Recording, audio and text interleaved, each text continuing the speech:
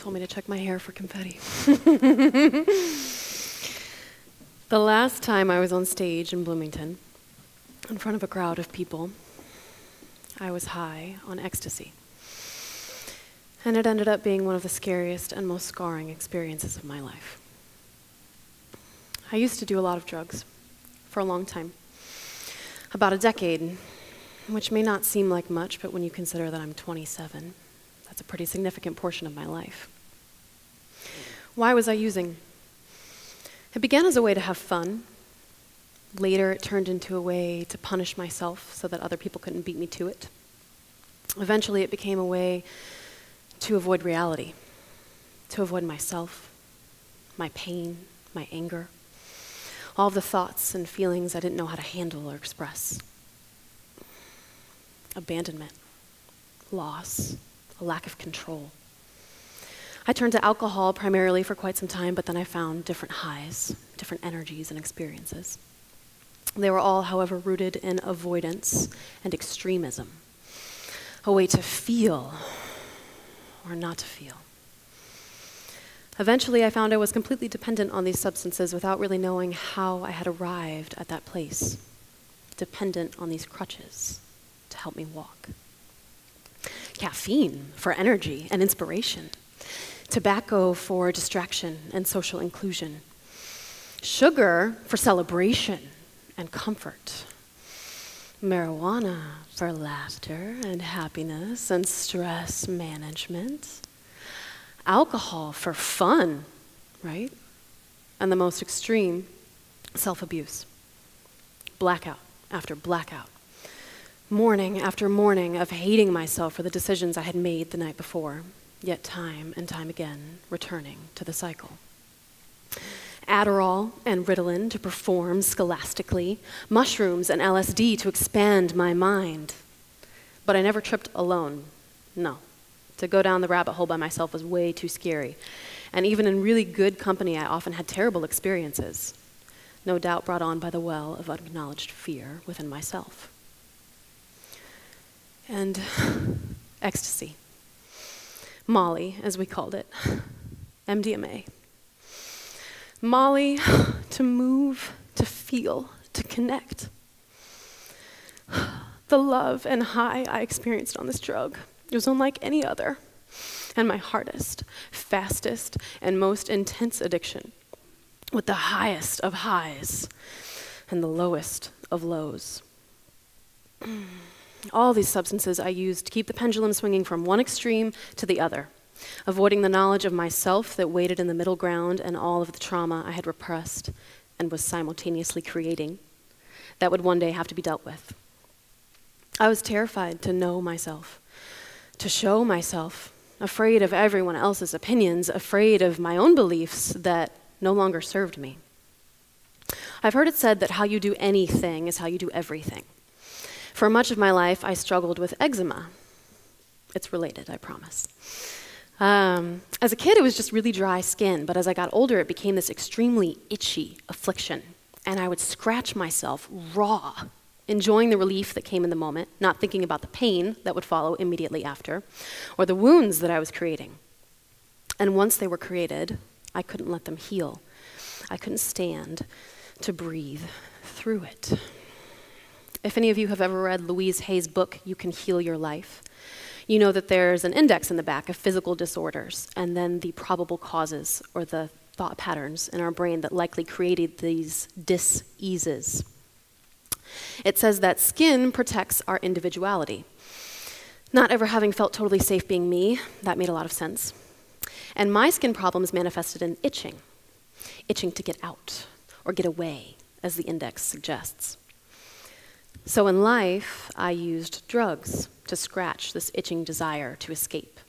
And I would scratch just as hard and as deep as I did my skin, relishing the temporary relief, avoiding the real work I knew it would take to confront the deeper issue present. For years, God, so long, I wanted to be sober, just as I wanted to be rid of my eczema. I wanted the end result, but I was scared to experience the discomfort that I knew would accompany the healing. So I put it off, and I kept scratching. And then one day, in April of this year, I had a high idea before going to bed. What about just 1 year of sobriety? Not a lifelong commitment, but just one long enough to crawl up out of the hole and look down and evaluate the damage. Yeah, right? I'd seen people do things like this on the internet, always with life-changing results. And I got swept up in my cannabis-inspired enthusiasm and started thinking about all of the ways that my life could change. How would I grow? What could I accomplish? What would I learn about myself? I wanted so badly to change, but I didn't know where to start, and I didn't think that I could do it alone. Paulo Coelho says that when you want something, all the universe conspires in helping you to achieve it. So there are 2 women in my life who have had similar yet unique histories with substance abuse. And our histories have oftentimes been shared. The most monumentous point in this history being when we were 15, all drinking together, and one of us almost died. In fact, her heart stopped for 4 minutes before she was resuscitated. Our history hasn't always been so terrible. There's been a lot of good in it too. And to call these women my best friends doesn't even begin to encompass what they are to me. They are my soul sisters. So I came to them, and I am beyond grateful to say that they accepted the invitation to join me for a year of sobriety. Not so coincidentally, they too were finally ready to make a change. So we started constructing the Sober Project. That's what we call it. And we were terrified to take this step together, but also so ready to learn to live without these vices, to grow, to know ourselves more fully. It was decided in April that June 21st would be the perfect start date. We wanted to give ourselves plenty of time to prepare to take on this, shift that we were going to create in our lives, but also it's the summer solstice. And what better way to commemorate the end of our dark days of drug use than to begin on the day of the year with the most light? Good, right? Gotta pay attention to the heavens. So once I committed to this desire in my heart to know myself more fully, God started sending me signs to answer my most pressing question. Why had I been living with so much fear anyway? In May this year, Florence and the Machine released a song called Hunger. It is so good. And there's one line that has stuck with me ever since. I thought the love was in the drugs, but the more I took, the more it took away, and I could never get enough. And then around that time, my husband had just started to read a new book. It wasn't even on drugs or anything like that, but he stopped one night to read aloud a passage or just a line that he found particularly interesting. Physicians tell us that biochemically, love shares a lot of the same exhilarating effects that amphetamines produce. You'll remember that Molly, which is an amphetamine, was my most intense addiction. And that book that I mentioned earlier by Louise Hay has been in my possession for years, but it wasn't until I was facing a year of sobriety that I felt called to look up addiction. And do you know what the probable causes are? 1, running from the self. Yes, okay, I knew that. 2, fear. I knew that too. 3, not knowing how to love the self. Oh, love. I was missing love. More specifically, love for myself. But why should I love myself? I had done so many things wrong and hurt so many people along the way that I already had a hard enough time believing that anyone else could genuinely love me, let alone that I deserved to be loved by someone else. Why was I worth loving? I got an answer. An author by the name of Marianne Williamson came into my life. She says that the universe showers you with love, not because of what you have done or have not done, but because of who you are, a child of God. She teaches that fear is the absence of love, not the opposite, as I had always thought, but in fact the absence of it, and that in love, fear cannot exist. Love is the only thing that is real. Everything else is an illusion. And there are no wrong turns, only times when we deviate from this truth of love and give more credence to fear and doubt. And when this happens, God is like a GPS that automatically reroutes us to the path of love in every single moment, as long as fear does not stand in the way. Wow. I am loved for who I am. There is only love. I've done nothing wrong. I've just forgotten how to love myself, and God will always remind me if I just let go and believe. I had always theoretically believed that love conquers all, that all you need is love. Dun, dun, dun, dun, dun, right? But the depth of my belief was shallow, and so my results were equally as shallow. And as Marianne Williamson says, theory alone does not change our lives, but theory activated by mental shifts and behavioral follow-up becomes nothing short of miraculous help in even the most troubled times.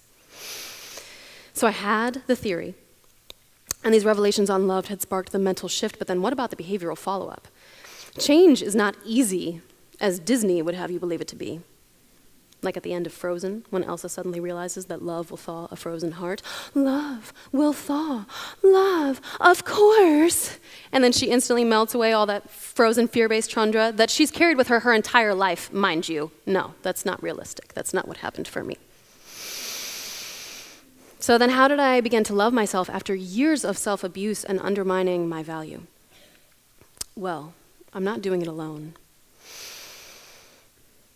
These two women in my life, when we agreed to do this project together, we came together to form this triangle, the strongest shape in nature, mind you, of strength and divine feminine support.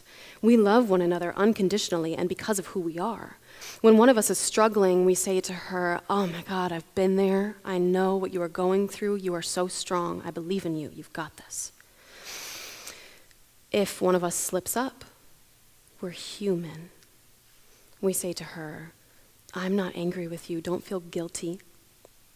You are obviously meant to go through this to reach a more profound realization of truth. And when one of us has an accomplishment to share, we shower her with love and congratulations. And it's not always so easy. It's not all rainbows and butterflies, right? We trigger one another too. We're addicts. We're blind leading the blind, right? But we're honest enough with one another because we love one another enough that we can say, hey, you're putting a lot on me right now, and it's really, I don't know if I can handle this. And then we have an open discussion about it. Like, why can't you handle it? Why is this triggering you? Why was I putting too much on you? Maybe I've given up the self-care practices that I committed to doing this year. This happened to me last weekend. Seriously, this just happened. And we came full circle, and it brought us together even more and created more strength. Wouldn't it be great if we could treat ourselves this way, the way that I'm talking about treating these women? Well, the thing is, I am, because you see, these women are my mirrors. To see their addiction is to see my addiction. To feel their pain and struggle is to feel my own. To know their strength and beauty is to know myself as strong and beautiful. And to show them love is to love myself. So, how have I overcome fear? With love and support.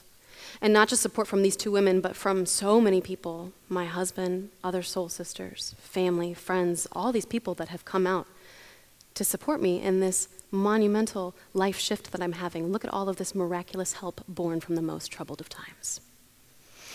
On June 21st, I was at Monumental Yoga, and I had never heard of Walk the Talk. This is the first day of sobriety, remember? And I was walking along the line of booths, and I saw theirs, and no one reached out or said anything to me, but I felt myself being pulled back like a magnet, and I walked right up, and I said, hi, what is this? What are you people? What do you do?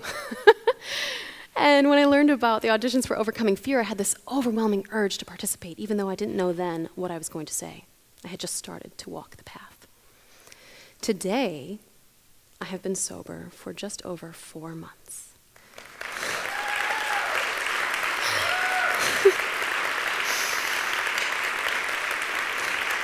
Thank you.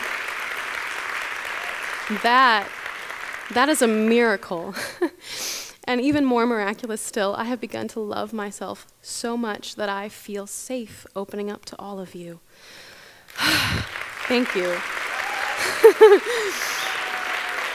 Sharing my story, not fearing judgment or ridicule, but genuinely hoping that I can be the mouthpiece that God uses to shake you from your fear. however that may look in your life. So here I am, on stage in Bloomington, in front of a crowd of people again. This time to shine my love and light so that you may know your own. Thank you.